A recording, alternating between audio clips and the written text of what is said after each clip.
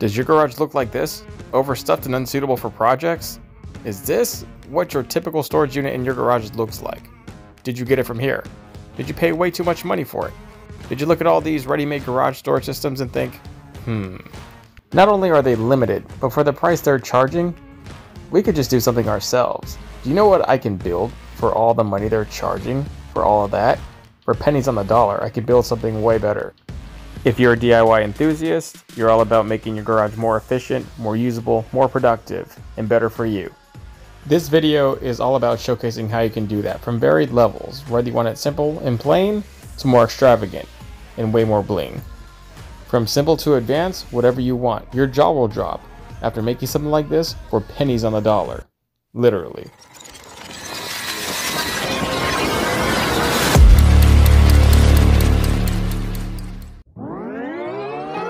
So this is the budget that we're working with. It's really not a lot considering that if you tried to buy this fabricated from the store, it would cost you way more money. We're going to be able to complete this with simple pieces of plywood, some 3/8 plywood for the sidings, some 3/4 plywood for the shelves, a bunch of 2x3s to make up the initial frame, and the divots for the shelves, and a bunch of junk from my backyard that I've been hoarding for a project like this. We're also going to be using aluminum face frame, so we'll be using a different series of fasteners. These are some of the fasteners we're looking at to tie the wood frame together. We'll also be using metal Lath screws and rivets, but the aluminum face frame is optional. You really don't need it. It's actually much cheaper to not use it, but because I want this project to pop and it's going to be in videos constantly, I want it to have a kind of a bling to it. This is going to be the first of 2 side storage systems that are going to fit seamlessly underneath the garage door. So the garage door can go up and down seamlessly, but it's going to be out there stacked above it, so there's no way that the thing can tip over in the event of an earthquake, and it can actually have some additional shelves up there. Using basic tools that you can get anywhere from Walmart all the way to the big box department stores, we're going to be able to put this together using a drill, a driver, a circular saw, and just a few other things. First, we need to make the initial wall. This is the most important part of the project. We're using 2 4x8 sheets, 3/8 inch thick, and we're just going to be seaming them together with the 2x3s in key sections to make them hold together. We're framing them around the side. This doesn't have to be initially very strong. It's going to be very flimsy, but as we box the frame together, it solidifies and it becomes very rigid and flexible.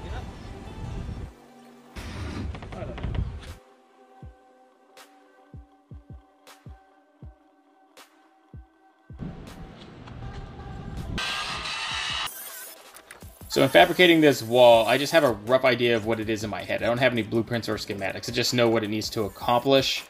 So when we fabricate the next wall, we get past some of the barriers we had in foresight to this, but they both still work pretty seamlessly, as you'll see. But once we have the frame in place, all we have to do is just flip this thing over and then secure the panels all the way around with a bunch of little 1-inch tapered screws. Once that's done, we're going to actually stick it in here. It's going to slide right underneath the garage door. So it'll be higher than the garage door itself on the initial wall.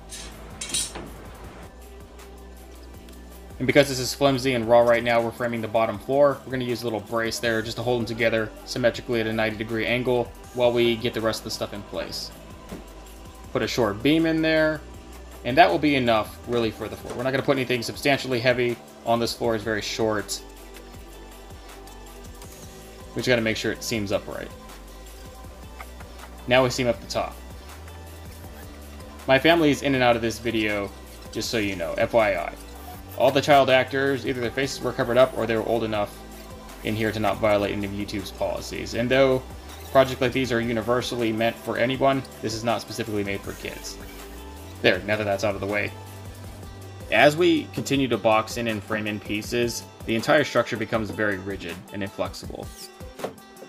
The key here is to make 3 actual sections. One for sort of a hazmat storage to store all the spray paint and the primer and the epoxies and anything else that falls into that category. That will be there on the right side. The middle side will be a section that fits awkward tools. Tools that I can't fit anywhere else. Tools that there's really no good place in your garage to put them. And then the last section will just be a very, very big storage for things that are always in the way and bulky, but I do need fairly frequent access to. We're going to make shelf systems and everything else for it.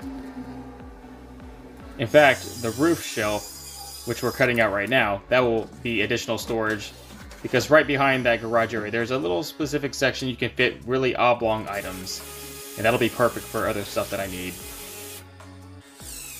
Just making sure it tests and it clears properly, and then we can secure that panel.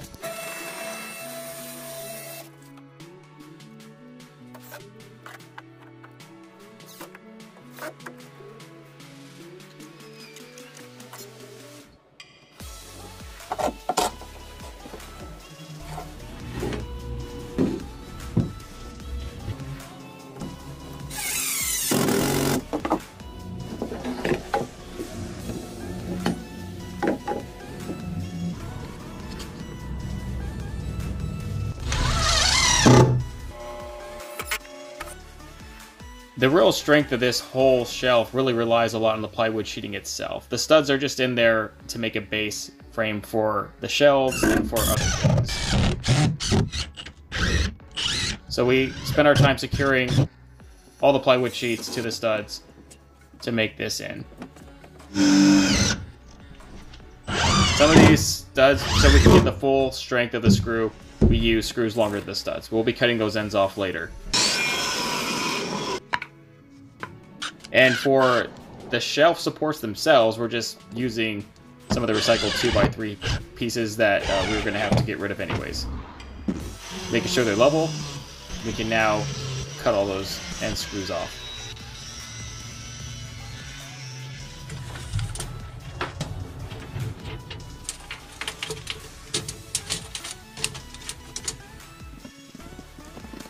I had scrap 3/4 plywood in the back of my yard that I was just saving for a project like this. That's why you see all the residual paint on.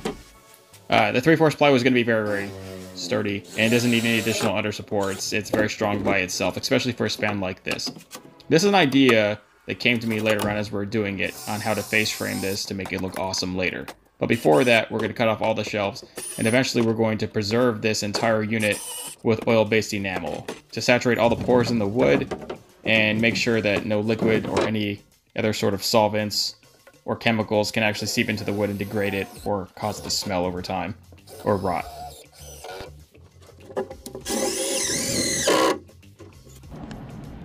The next step here, we're going to give it a gray finish. Rustolium, smoke gray, gloss, protective enamel, oil-based. Stuff works wonders for my other projects, and I just like the gray finish. It's more of a shop finish versus more of a, ooh, look at me, I'm a woodworker finish. Clearly, I'm not a woodworker. My son jumps in here to help me paint. I told him to wear clothes he didn't care about getting ruined, so he's wearing some like odd clothes from like Christmas time, if you're just wondering. This paint, you can reduce it if you want to get it even thinner and soak into the wood even more. But the plywood we're using is porous enough to where it's already going to soak in most of it during the first initial coat. We're going to be running 2 coats over it, or as many coats as needed until you don't have any residual soakage and you have like a fairly even layer on top. And so that'll take anywhere from 2 to 3 coats. The plywood generally soaks in a lot more where there are not, but it's fine. Right now this is finished, and this is actually really nice. I could stop right here and be happy. This didn't cost very much money at all to get it to this far, and this will accomplish everything I need. We're going to face frame this later with aluminum, but right now we're going to start making brackets for all my awkward tools. I have a very big bandsaw, my sawzall, and a few other things, circular saws, stuff that doesn't really fit very well in anything. We're going to make hangers for all those things. And that's really what this middle section of this storage system is meant for.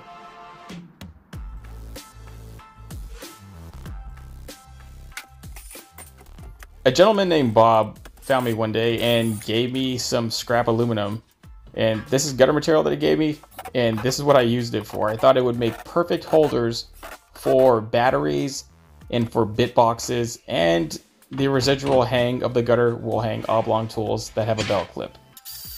This is 1/16 inch angled aluminum. This is where the project kind of gets expensive, but it's really needed for what I do, especially for the kind of things that I fabricate on average on my channel. This is pretty expensive if you just buy it from Lowe's pre-cut or from Home Depot pre-cut, or any hardware store is going to sell it much more expensive than you can get from a metal shop. You can literally get it for 2 or 3 times the length and bulk for the same price. So we went and bought this at a local metal shop here. We're grooving and slotting it in specific sections. The aluminum is thin enough to where we can bend and break it with a plier. And we can slot it around the wood studs so it'll fit in seamlessly. Remember, this is just a face frame. It doesn't actually add any structural rigidity or integrity to the shelving system itself. So it can just be very thin aluminum. The thinner the aluminum, generally the more inexpensive it is. So we're going to be running these angled sticks, and we're going to be running 0.025 aluminum sheeting. That's the thinnest sheeting that I could find in scrap pieces. If you look around a metal shop, they should generally have scrap pieces of aluminum around that they'll sell for you versus having to buy a full sheet. You can get really crazy and just buy really thin sheeting and sheet the entire thing so it looks completely aluminum. We could have done that, but we just wanted the initial face to look the way it did.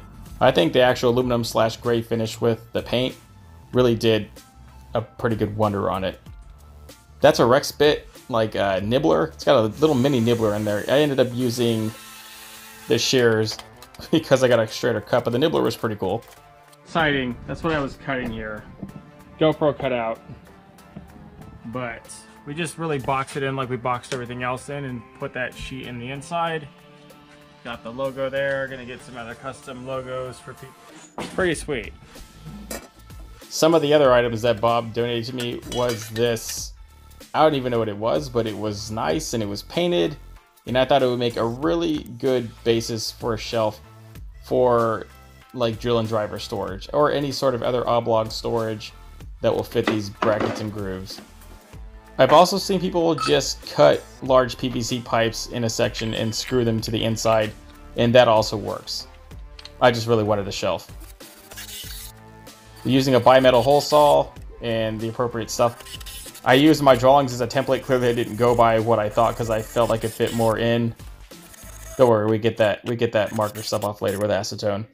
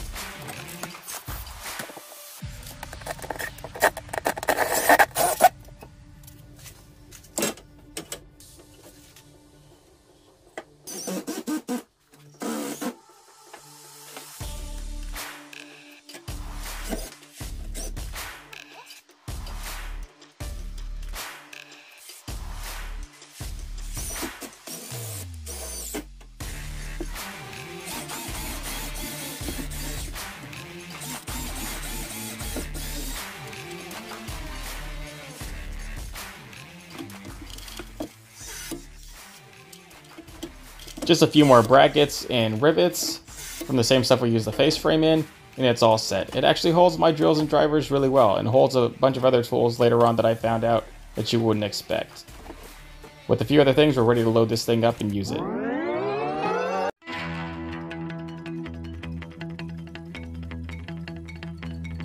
Vastly favorite over my current storage. Areas for my pack out stuff. You know, large totes that are holding some more of my bulk materials, and then my individual heater boxes. My favorite part of the whole locker, and the main reason I built this thing to begin with, was my actual like power tool little deal. So Bill donated some things to me. Thank you, Bill. I really appreciate it. This is what I used from your donations. I hope you approve.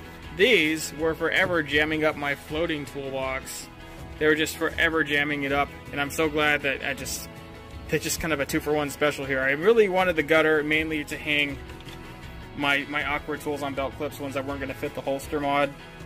And they subsequently fit the batteries really nice, and all the, you know, the drill and bit boxes really nice. And then I had some bigger tools here that are pretty paramount to my whole projects, but they were just bulky and awkward and didn't really fit anywhere in the conventional toolboxes that I bought from the store.